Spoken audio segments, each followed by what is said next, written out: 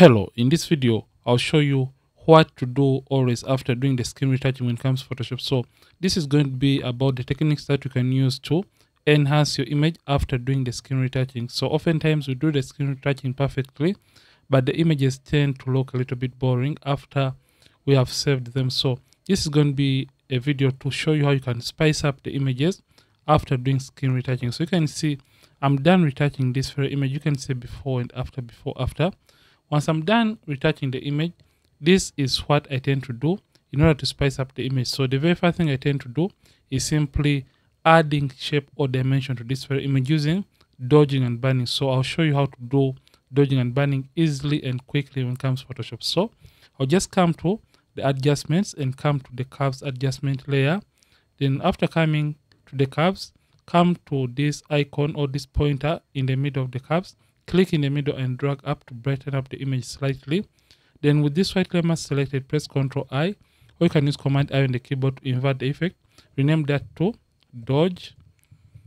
Then do the same to darken the image. Once again, come to curves and click in the middle and drag down to darken. And press Ctrl I, or you can use Command I on the keyboard.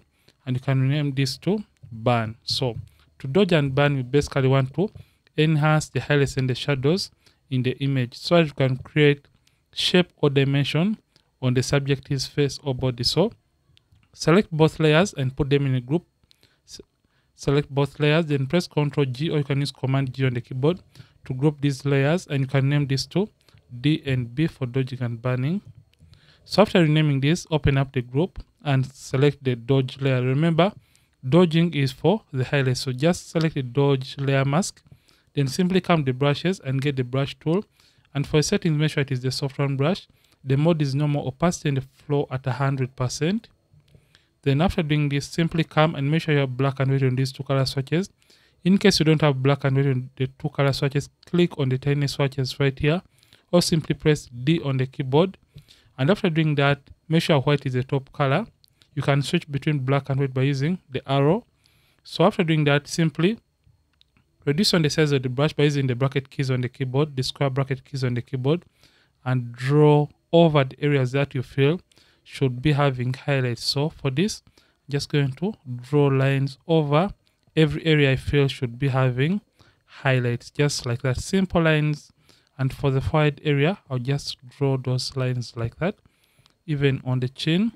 So for whichever area that is meant to have highlights, just draw lines and click on the burn one and simply draw lines. So for the nose, I'll just draw in this up and down direction, and I'll just come right here and simply enhance this area, and can as well enhance this given area and also this dark area.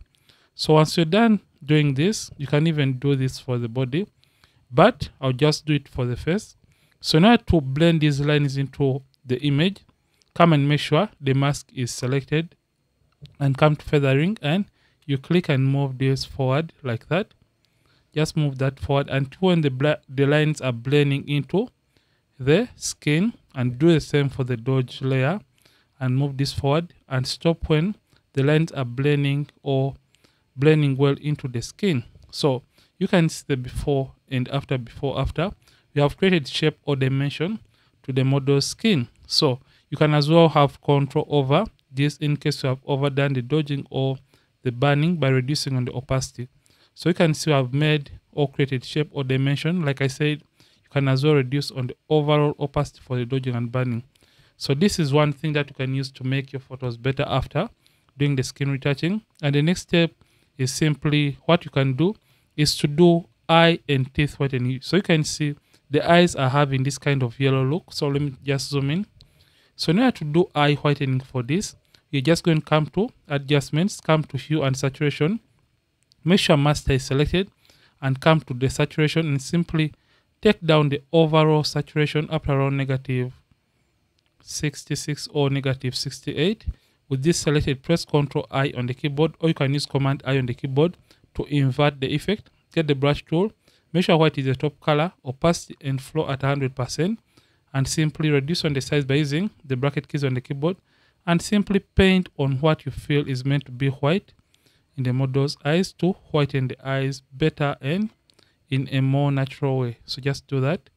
Make sure you don't paint on the corner of the eye, just like that. You can see the before after, and you can as well reduce on the opacity in case you overdo the eye whitening effect. So that is the second thing that you can do to make your photos better when it comes to Photoshop after doing the skin retouching. The third thing that you can do to make your image better after doing the skin retouching is simply coming to the colors of the skin so that you can make them better. So you can say the skin tone is leaning more towards the yellow or orange side. So what you have to do, simply come to adjustments and create a black and white adjustment layer. Change its blend mode from normal to multiply, and that is going to darken the overall image. Come to the opacity and reduce on the overall opacity to around, let's go with around 12. 12 looks okay. Then after that, just come to adjustments, come to hue and saturation, click on master, select the reds, and simply come to where you see the lightness and take down the lightness just like that. And this is going to reduce on the overall orange color or orange tone from the skin. You can see the before after. So when you do this, sometimes it's going to make the overall image slightly dark.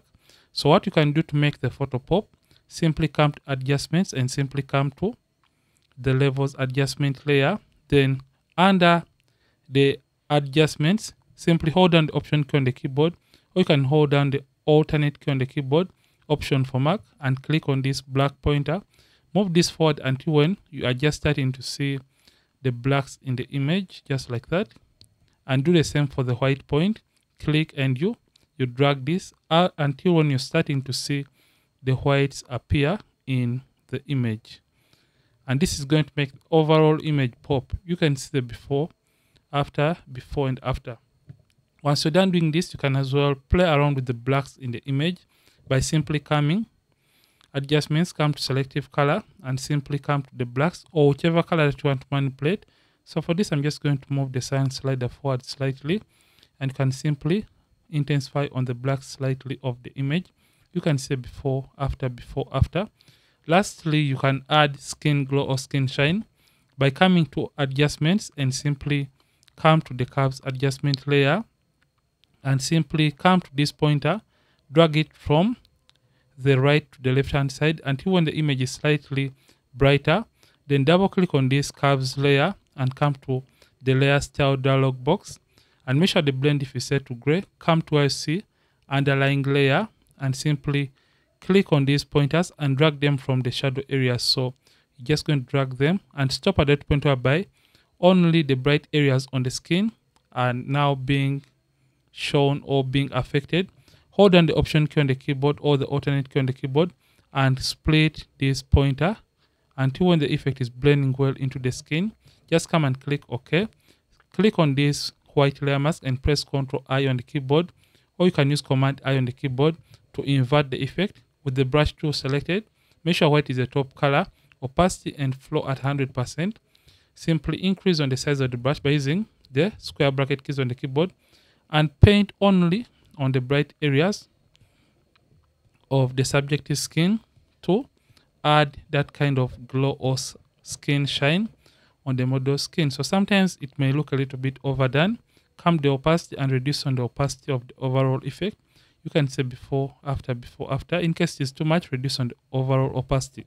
So let's see what we have been able to do on this image after doing the skin retouching. And I want to show you how we have been able to transform this very image. So I'll just group everything that we have done and put them in a group. Then I show you the overall before and after, how we have been able to transform the image after doing the skin retouching. So this is the image straight after doing the skin retouching, and this is the image after the simple adjustments that we just made to it, the before, after, and after. So this is how you can transform and make the image better after doing the skin retouching in Photoshop to make it stand out and look better. Finally, you have to save the image. So in order to save the image the best way, simply come to File, Export, come to Export As, and it's going to open up this Export As window. Under Format, make sure it is set to JPEG. Quality is set the maximum, which is 7 for this case. And make sure the sample is set to bicubic sharper because we want a very sharp image After doing this, make sure the color space is set to convert sRGB and embed color profile have been checked, and click on export, and you can save the image in whatever location that you wish to.